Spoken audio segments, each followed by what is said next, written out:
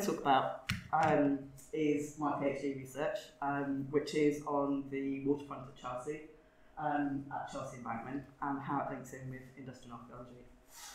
So traditionally, industrial archaeology focuses on the remains associated with industrial processes. However, as we have been discussing, industrialisation touched all areas of life in the 19th century, from the food that was eaten, the clothes that were worn, and the way people travelled, the time, and of course how people worked. Furthermore, industrialisation had enormous impacts on the population, urbanisation, housing, and the rural and urban landscapes. This paper suggests that whilst the terms industrial archaeology and heritage may still have a role to play, the nature and impact of industrialisation can only fully be understood by integrating traditional functional analysis of sites of industry with socially focused research on the communities involved in and affected by industrialisation. So we use examples from my research at Chelsea and demonstrates the ways that people who are not directly involved in industrial processes at all were hugely affected by the general process of industrialisation and also the dominant ideologies of the day. So where are we? The Thames embankments are located in central London, actually on the Thames, and are generally thought of as in three sections: the Victoria, Albert and Chelsea embankments. They were built between 1865 and 1874 by the first citywide government organisation in London, which was the Metropolitan Board of Works. They were one part of the main drainage system, which was the first comprehensive sewer system for London, and it was conceived in response to successive cholera epidemics and the Great Stink of 1858, when they basically had to close Parliament because they really couldn't cope with the smell of the sewage that was on the Thames foreshore. And the idea really was to prevent sewage being pumped in its raw form into the Thames. So these are the embankments. You've got the okay. So you've got the Victoria embankment, which is this bit, the Albert embankment on the south bank, and all of this is really sort of the Chelsea embankment, because that's really the time of Parliament.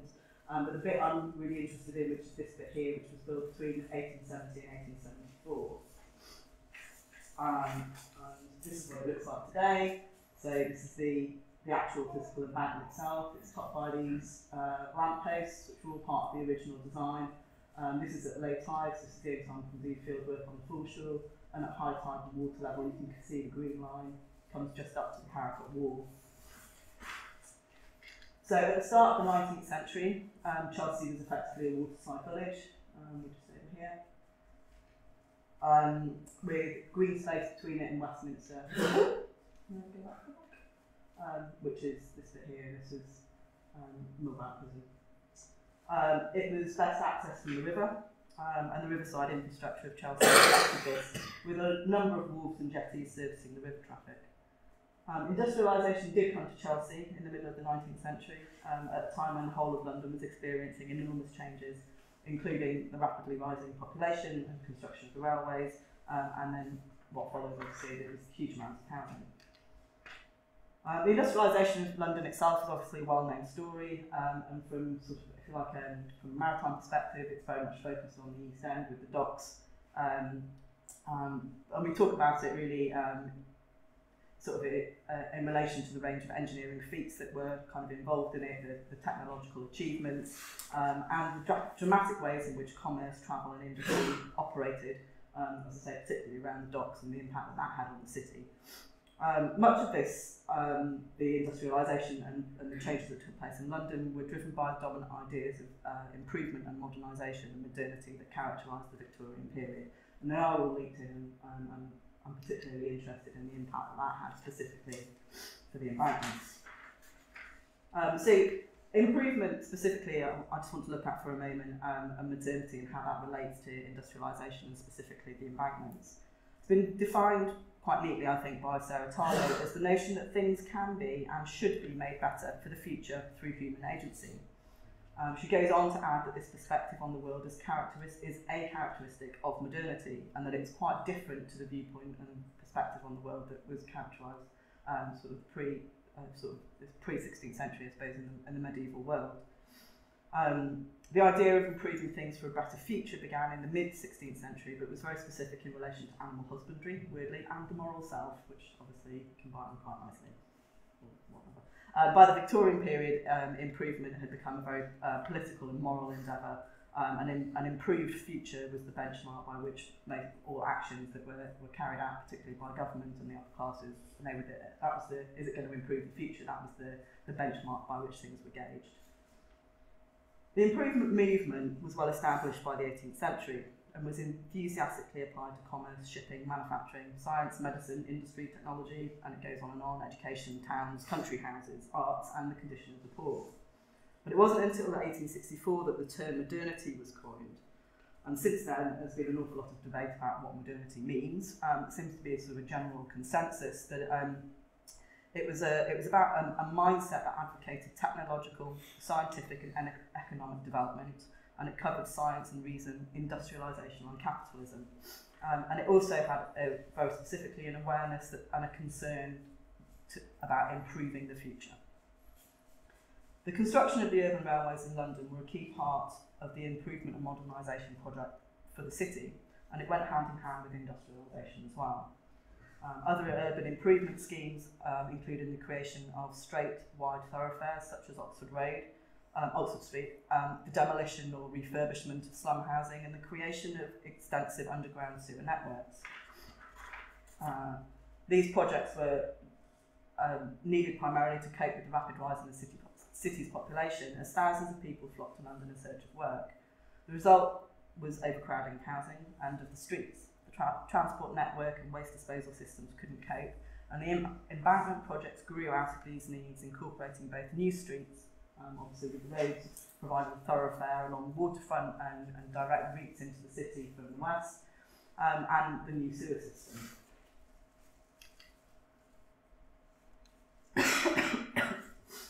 In his 1848 book, Dombey and Son, Dickens described a common mid-century London scene, where houses were knocked down, streets were broken through and stopped, deep pits and trenches dug in the ground, enormous heaps of earth and clay were thrown up.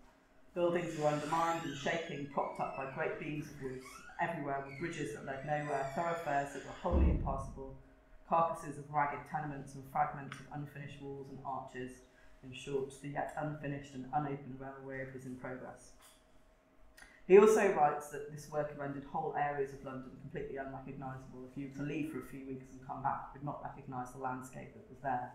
And it really highlights, I think, the dramatic physical landscape change that took place during this time. And a lot of it was, even with the underground railways, they were knocking down houses, whole streets big in trenches, and then they'd cover it up and put new houses back and pretend that it was all fine, but the whole landscape was completely different from what had been there before. So the demolition of housing was a very common occurrence as part of the work associated with the railway, and where they could tie in laying a railway with demolishing the slum, all the better.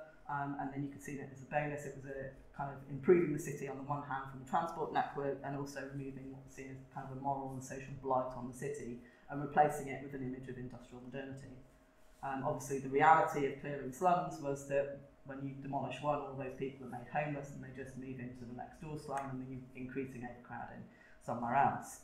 Didn't really solve any problem, and just moved it elsewhere.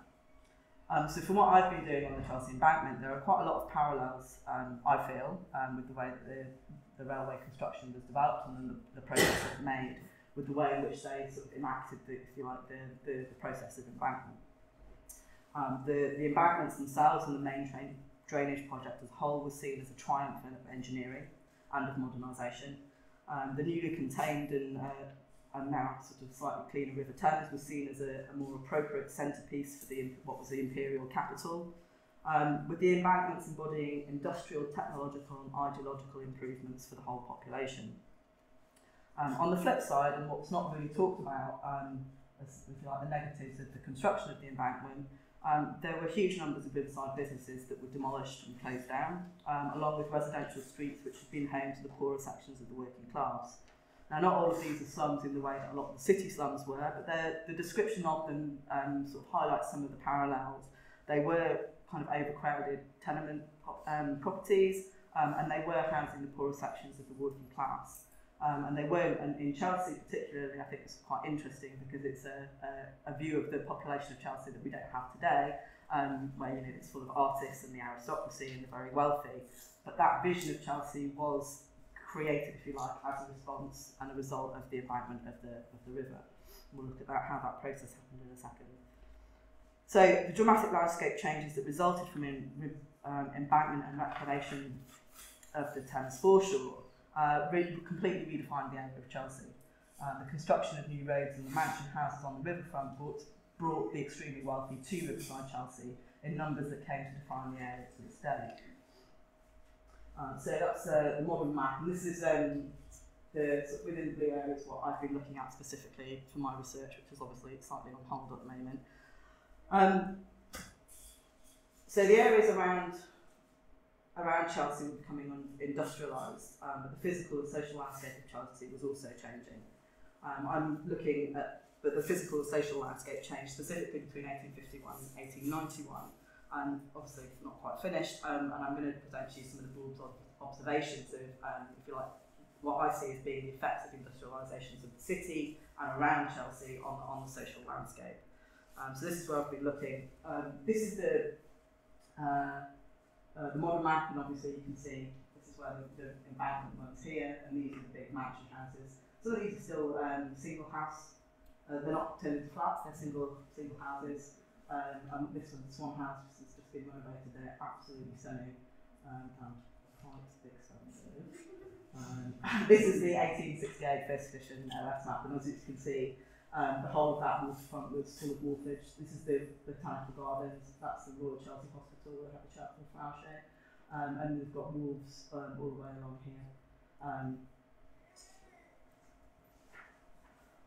So, I'm going to start here because it provides sort of like a bit of context as to how different Chelsea was, I suppose, pre-industrialisation. We've got a few industrial sites. We've got the soap factory and the White Lead Works, and that's pretty much it. Tea gardens and fantasy parks already sort of established. And as you can see, there's quite a lot of these are river stairs, and there's a few wharves that we know about along the waterfront, sort of in the 1840s.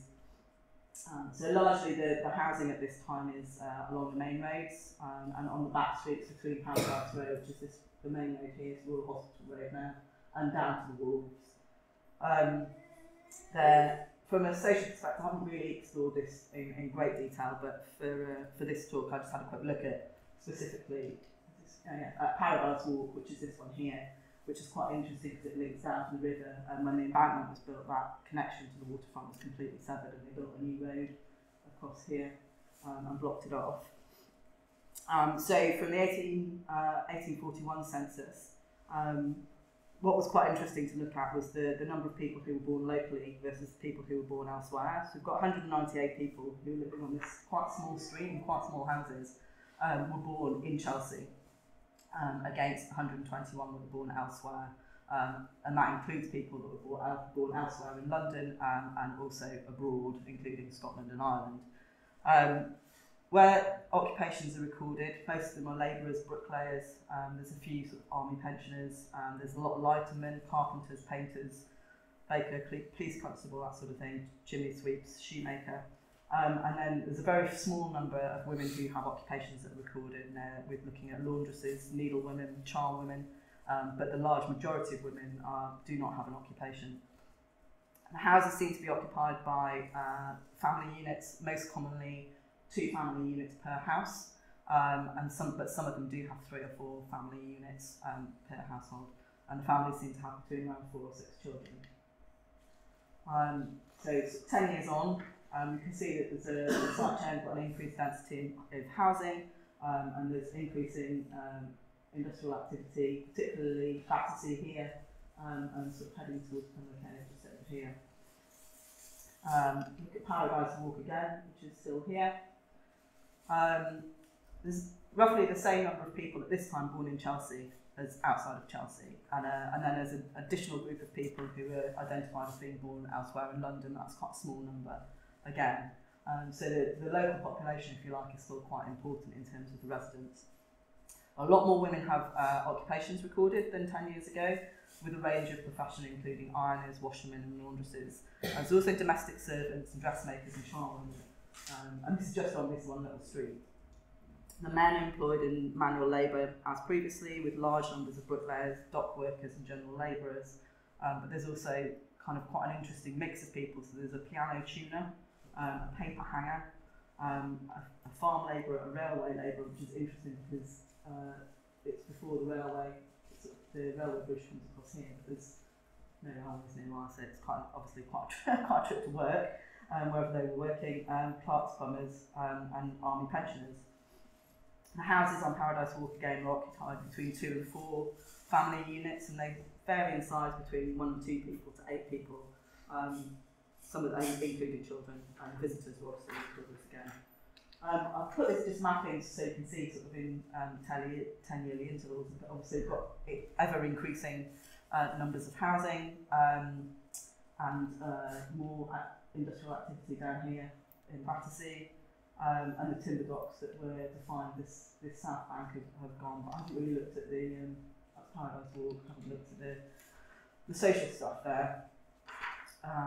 Yeah, so we're just moving on swiftly.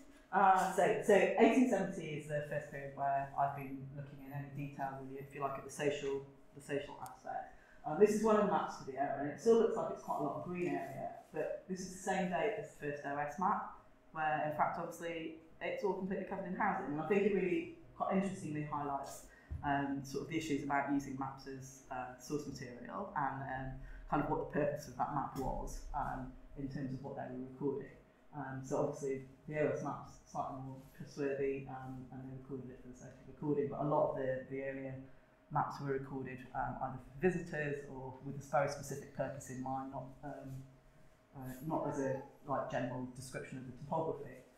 But from this period again, you can see it's kind of the peak, if you like, of activity on the waterfront in Chelsea, and it's quite nicely defined.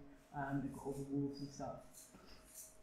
But I'll leave that up, and you can see the depth of the foreshore is also quite interesting because it provided, even though that they reclaimed an enormous amount of the foreshore with the embankment, there's actually still quite a stretch of it that's exposed that's got archaeological remains on.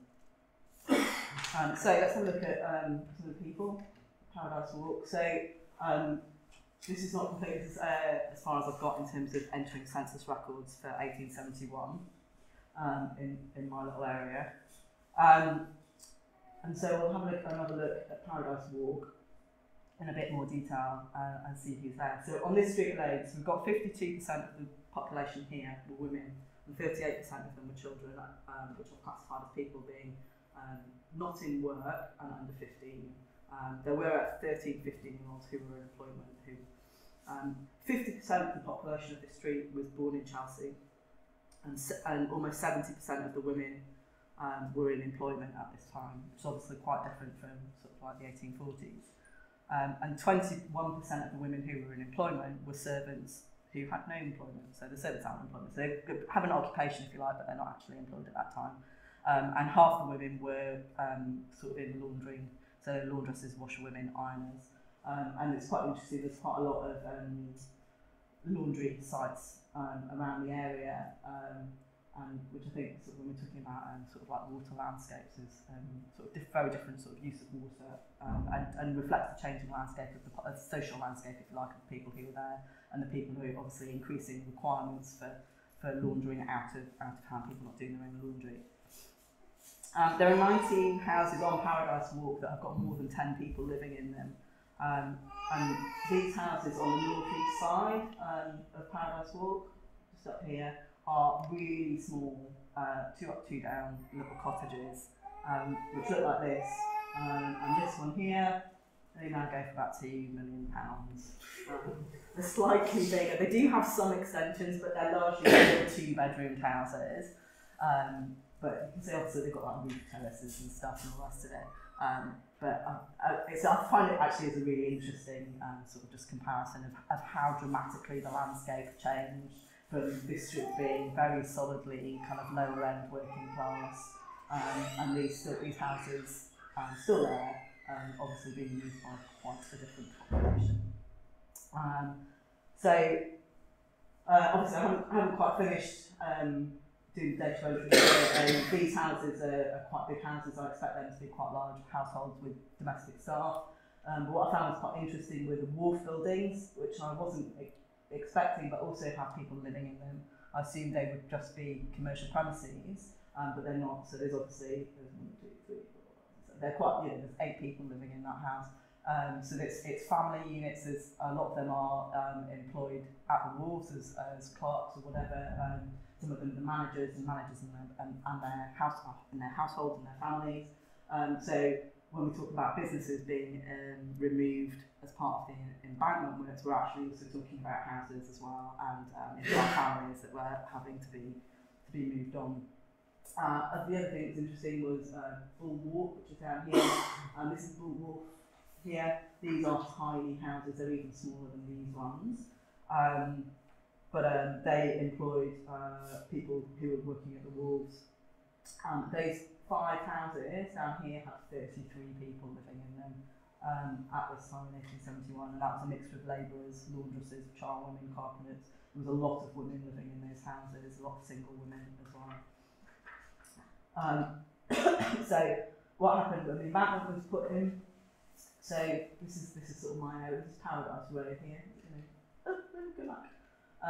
But what you can see is, so all of the wharf buildings have gone. They've built Dilk Street, which is this one here, and put these mansion houses in as well, and completely reshaped and remodelled the waterfront. We've still got quite a heavy industry going on in Battersea, and there's more going on here, but the waterfront here has been turned into something quite different. This is not a working waterfront anymore. This is an area for promenading, it's an area to be enjoyed. It's sort of a tree-lined avenue. It's the images that you see of it are a very different sort of environment to be in. This is improvement, if you know, in the sense of the parks. Let's talk to Kath about it in terms of the ideology of having parklands and green spaces, and the embankments sort of sit on the fringes of that as well. So the last bit I wanted to look at very briefly is 1891, where we've kind of it's sort of the end of my period, and sort of the social changes are very much finished at this point. So this is the OS map. We've got Paradise Walk again. Unfortunately, half the census records for Paradise Walk are missing, which is really helpful. But we've got lots of other things that we can use, and one of the things that's really interesting, we've got food poverty map, so we can look at, if you like, the sort of the wealth of the people who are living in that area. So we've got the newly arrived, extremely wealthy, living on their own means. So the aristocracy, sort of the low levels of the aristocracy moving. We've got business directories, which provide a very different perspective. I will be using these for all the other periods I'm looking at as well. But they allow us to identify commercial areas and how that changes through time as well, and the mix of businesses that are serving the local residents. I think that, so 1891 is very different. We don't have things like cocoa houses in 1871. We can look in a bit more detail, we can tie it all together, so we can look at obviously the occupations that are recorded in the census records, with how Booth classed them in terms of the household income, which is really nice, because I can use that sort of for early periods, and you can see that you've got these enormous households down here. So I think there's about 6 or 7 people here who are family, and the rest of them are 24 people who are domestic staff. Whilst you've got sort of 10 households, households of 10 people living in 4 rooms. So for Paradise Walk, women over 15 make up 50% of the entire population that I've been looking at. 42 of those are working in domestic service on Paradise Walk. So 25% of the entire population that I've been looking at for this area are in domestic service, and 82 of those are women. So we've got a very different sort of population makeup, and that was one of the things that really struck me as we were going through, is this enormous abundance of women living in Chelsea, and I'm kind of fascinated to know whether that kind of applies to the rest of London, where you've just got these young women, young unmarried women wandering around, London working in domestic service.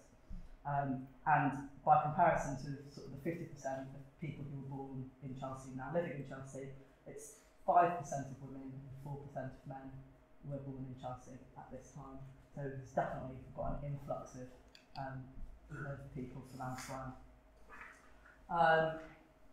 So we can combine business directories and census records. It gives us a bit of an insight into how the streetscapes work. And again, it sort of comes back to the sort of house Sarah was talking about, the shops with the houses above and behind. So this is what you've got here, is you've got shops with people. I've sort of effectively made up trying to work out how this works. You've got kind of property number A and B, so I've just sort of done them behind, but you've got businesses that are registered at these addresses with people living both in the business address and at whatever flat A and B is as well. But you can see how and this is just the people who are living in this few buildings, a huge range of different occupations and living in close proximity. So to summarise really, the landscape change that we've got is quite dramatic through the period. The industrialisation is not in Chelsea itself, it's around the periphery, but it had a massive impact on the landscape of Chelsea itself, both in increasing population and obviously the requirements that had in terms of both transport and the sewage network, and then the implications of the impact of the sewer and the embankment itself. From a social perspective, we've got an increasingly visible female workforce, which is quite interesting, and a serious change in occupations from sort of labour heavy, if you like, to being domestic service heavy. We've got increasing overcrowding in the pre-embankment periods, and then it all changes quite dramatically once the embankments are built. And one of the things I want to look at as part of the PhD research is to try and follow a few people that were, if you like, uprooted by the embankment and see where they went to. They obviously went out of London, they may have gone out of the area, but it'd be really interesting to see where they went, whether they maintained their occupation, particularly those that are working on the waterfront elsewhere, or whether they changed occupation and stayed relatively locally within London. And then gentrification of the waterfront. And sort of to bring it to conclusion really, I've tried to show how the modernising ideas and the improvement movement were part and parcel of the 19th century of industrialisation of London, and together created the environment that led to the construction of the Chelsea Embankment and how it was all linked. The impact of this was enormous physical landscape change and social upheaval. Traditional approaches to industrial archaeology tread a very dangerous path away from the roots of archaeology, as we've been discussing already today, in which we usually understand archaeology as the study of people in the past through material culture, and if we're focusing very specifically on sites of industry and things associated with it, it moves away from really our understanding, and we can really only understand the nature of industrialisation and its impact when we also look at the relationships with people and the people that were involved in it and affected by it in a much wider sense. Thank you very much.